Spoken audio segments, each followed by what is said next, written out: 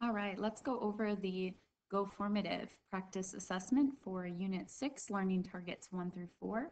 I'm going to go through it on the PDF, but you should be doing it at goformative.com after you log in. First question, choose the term that best completes the second relationship. Volume is to liter as concentration is to, well, the units for volume are liters, and the units for concentration is molarity. So it should be molarity. To 1,000 milliliters of ethanol, you add 0.5 grams of sodium iodide. Which is correct? Well, the sodium iodide is the solute if you're adding it to dissolve in the solvent, and you get a solution. But it should be the sodium iodide is the solute and the ethanol is the solvent. If you have Cheerios and milk, this will be heterogeneous because it's not the same throughout. It's not like salt water where it's all mixed in.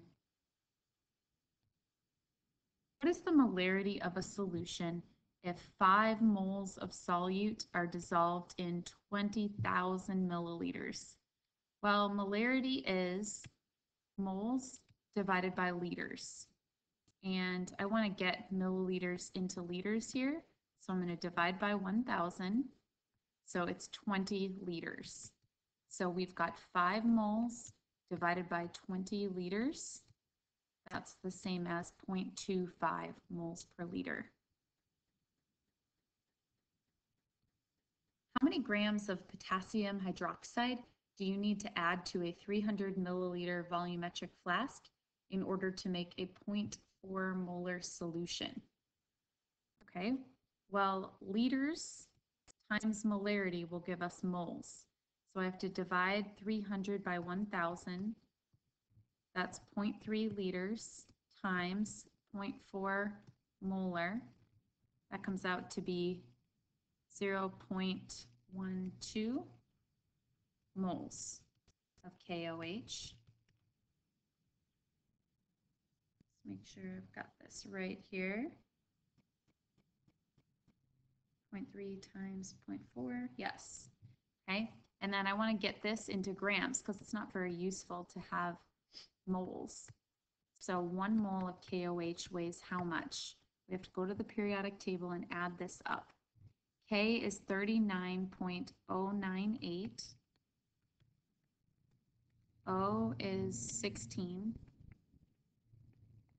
And oxygen is 1.008. So that's K and O and H.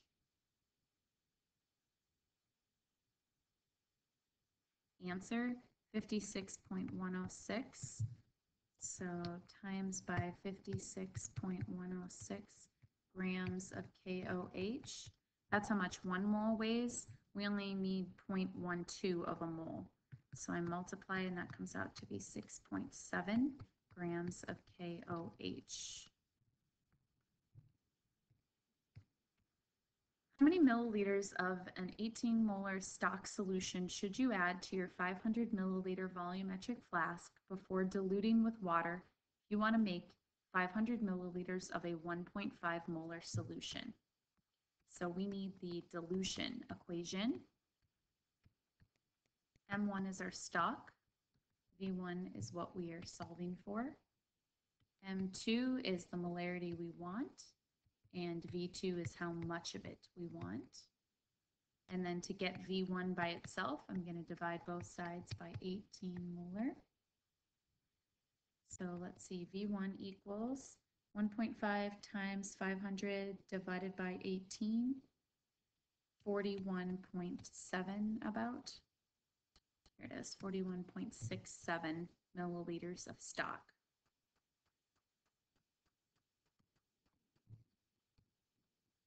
Right? During a lab to investigate reaction rate, a student reacts 1 gram samples of solid zinc with 10 milliliter samples of HCl. The table shows the variables in 5 experiments that the student performed. So let's see. They sometimes used lumps of zinc, sometimes powder. They sometimes used 0.1 molar HCl and sometimes 1 molar. They sometimes used a colder temperature and a medium temperature and a hotter temperature. Which experiment number would happen the fastest? Well, between lumps and powder, powder happens the fastest because it has a higher surface area. So it's going to be more likely to collide with the other reactant. For concentration, the higher concentration is going to go faster because there's a higher chance that one of the solutes, since there's more solute per liter, will collide with the other reactant.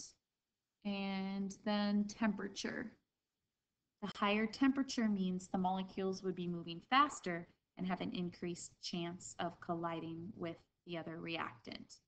So does one of these have all three? Yes. Experiment 6.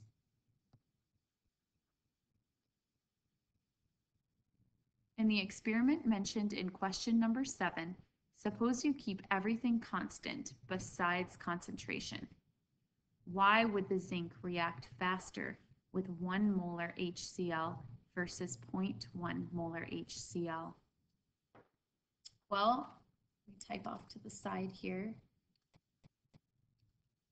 A 1.0 molar concentration of HCl means there are more HCl molecules dissolved in the water per liter.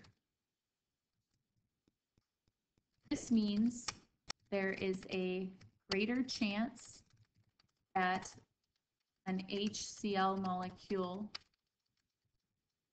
will collide with the zinc and react. Let's say it that way. Therefore, the higher concentration of a reactant will result in a faster reaction rate.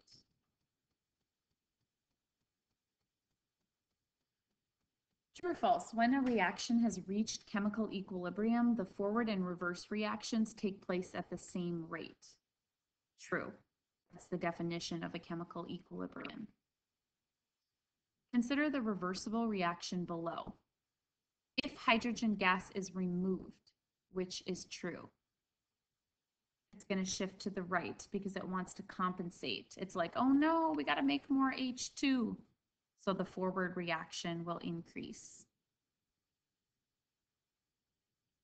For the reaction above, Le Chatelier's principle predicts that blank will result in an increase in the number of moles of SO3 in the reaction container.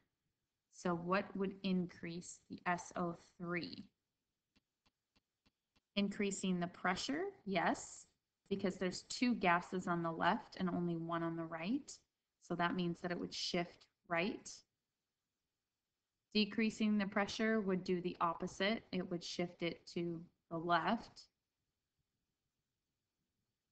Because remember, when you increase pressure, you're going to increase the number of collisions.